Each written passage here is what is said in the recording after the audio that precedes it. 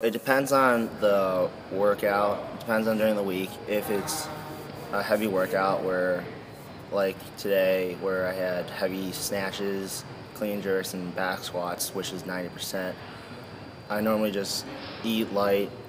Then I come in, I take a leave since to stop anti-inflammatory for my body, and then I jog 2 laps. I play with PVC pipes, just doing range of motions with my shoulders, my knees. I shuffle.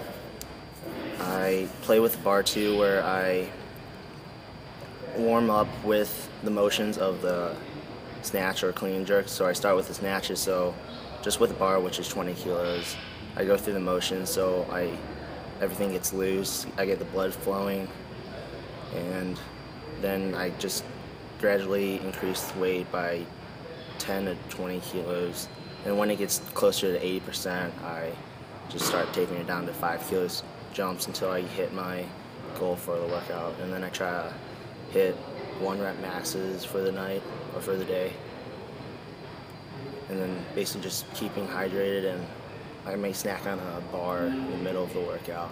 What coach wants with recovery is he wants me to eat more, since in the junior nationals where I won, I was 9 pounds under the weight class, which it was just natural for me since I was trying to eat healthy. He wants me to get stronger by eating more, but I still tend to eat smaller since I don't want to gain unnecessary mass. But for recovery, it's just sleep, eating right, and sometimes rest and going lighter on days that I don't feel 100%, because I don't want to push myself with the weights, and if I'm not doing well, I can hurt myself with sloppy technique.